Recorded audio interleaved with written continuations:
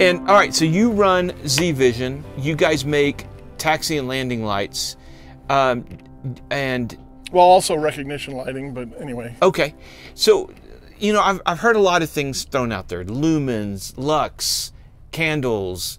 How do you measure light? Well, it used to be in 1948 is when the official change went from candle power, which people are still using, but officially it was done away with and replaced with candela. And the numerical values are so close that for all practical purposes they're interchangeable terms, and the numbers are basically equal. I mean, there is a small difference, but it's so small it's negligible. And so candela has been the predominant term that's been used, even though a lot of people still mention candle power, and like I said, they are interchangeable.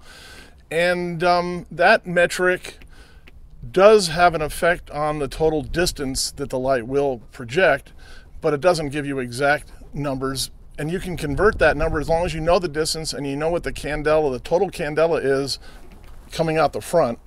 You can actually, there's actually apps on that you can get from Google that you can convert that to lux, which is a more meaningful term to tell you how far the light will project in a useful manner. So lux is about how far the light will project. It's a total measurement. Okay. But it declines as you get farther away, which all the measurements do that. But the lux is important because a full moon with totally clear skies, no pollution or whatever, is a quarter lux, which is not useful. Anything between 1 lux and a half a lux, for sure 1 lux is useful. You can read a newspaper on a half a lux. Okay. And anything 1 lux and higher is for sure useful light, and that's how we determine the distance. We use the 1 lux as sort of the number for that. Okay, so your landing and taxi lights. Let's start there. So how many lux are you producing out of yours? Well, again, you use candela for the amount of light coming out of the unit. Okay. Or you can also talk about lumens, and we'll come to that in just a moment. Oh yeah, well I'm sorry, I got ahead of ourselves. Talk lumens. But lumens, the total lumens coming out of our light is almost 11,000. Okay. Which is a very high number. Most of the lights that are out there are going to not even half of that. Okay. And in fact, the old incandescent units were down. The old 100-watt incandescent units, I should mention, the par 36s that are so common, those were producing in the neighborhood of 1,200 lumens. Oh wow! And you're 10x. 10 times the number of lumens, yes. But lumens in and of itself is not a very useful number. It tells you how much light is totally being produced by the unit, but it doesn't tell you where it's going. Okay. So it could be spread out over a very large area, which would be useless except for maybe taxiing for what we're talking about. So if you want a true flood light, you don't really want to talk about lumens for that, except for the total amount of light that's being produced. Which brings up the other point on your taxi lights. I noticed you kind of have, and I've got a theater degree, and I work in TV and film. You've got what looks like Fresnel lights on the front of your taxi, so that is to spread it out further. Exactly, that's to spread out the distance. It triples the width, but doesn't change the height of the beam, because you'd be wasting light if you made it spread vertically.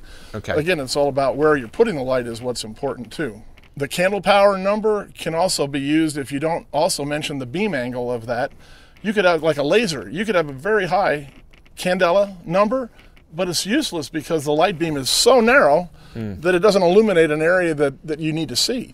And so the beam angle is equally important when you're looking at the light in terms of candela, or even the lux number for that matter. Because again, with a laser, you could have a very high lux number, but again, the beam ends up being so small you can't really pick anything out. It's illuminating the size of a rabbit, downstream a half a mile. I mean, that's useless light. Yeah, you've got to. So you really have to know the candela number, the beam angle number, and if you want to know how far it's going to reach as well, the lux number. So lux number, what does that look like to your lights compared to what's out there? Well, we get over 1 lux at 1/3 of a mile. Okay, 1 lux, 1/3 of the mile. And a half a mile, we're about a half a lux. Half a mile, half a lux. What are the others out there doing? They're not even 1/3 of that distance. Okay. We're talking about a couple hundred yards at most. So you're what, 3x what's out there? I'd say at least that. Okay, so that is bright. So now, for experimental, it's easy. What about for certified planes? What do we need to do to be able to put your lights in our planes? Well, we're close on the STC situation. Okay. Sometime this calendar year that should be in place, and then it's just a matter of adding different airplanes to the AML, approved model list. Okay. And the first airplanes will be the Cessna 100 series, which would be Right. 152, 172, 182, and then it'll go from there. We've already done some stuff on Cirrus, and that's going to be a high priority as well, because There's so many out there now. Well, yeah, exactly.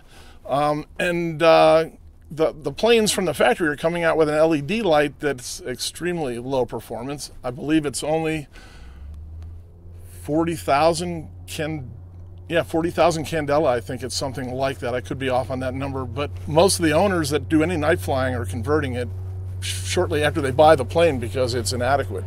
Why they used to have standard HID in that airplane, 35 watt HID, and one of my competitors offers an HID for that as well, and so that's something we've been working on. We've already got one airplane done that's going to add it to the AML shortly for an SR-22 turbo. Nice. Okay, well, cool. Well, if people want to know more about it, people want to buy, where do they go? What do they do? Well, the website, we sell direct. And the website, you can't order through the website, but you contact us with the website with the phone number, and because we like to maintain contact with our customers and not just have an order form. And because we can make exactly what they need. Exactly, and a lot of times people don't know exactly what they need, and we need to help make sure they don't make a mistake and order something that isn't really what they're looking for. Right. And that's an important factor. All right, so start at the website, give them a call, you guys call back, and you figure out exactly what I need. Well, their voltage. I mean, there's a number of factors we need to talk about, obviously. All right, well, perfect. Dan, thank you again for an awesome flight in the Glass Air. Never ridden in one, never flew one, loved it. So thanks for letting us go up. Yeah, you're welcome. I enjoyed it as well. All right.